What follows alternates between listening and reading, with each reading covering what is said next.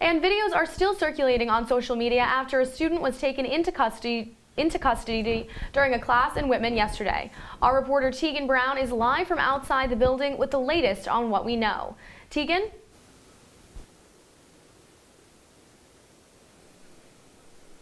Oscar and Ashley, thank you and good evening.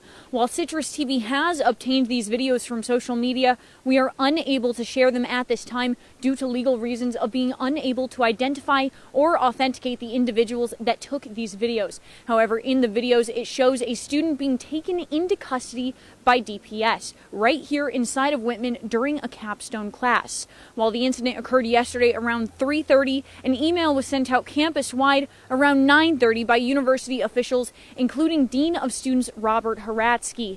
In the email, he said that DPS received reports of a physical assault right here inside of Whitman. DPS officers then responded to the scene where they took into custody a student who they identified as the suspect. Now, in the video, they refer to the student as Brandon. However, we cannot confirm or deny the identity of the student. When he was taken into custody, he was charged with resisting arrest as well as the reported assault.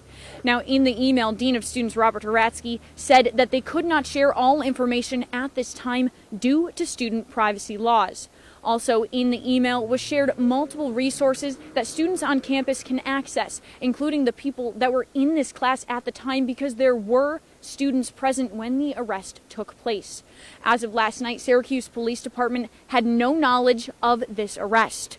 Reporting live outside of Whitman, Teagan Brown, Citrus TV News.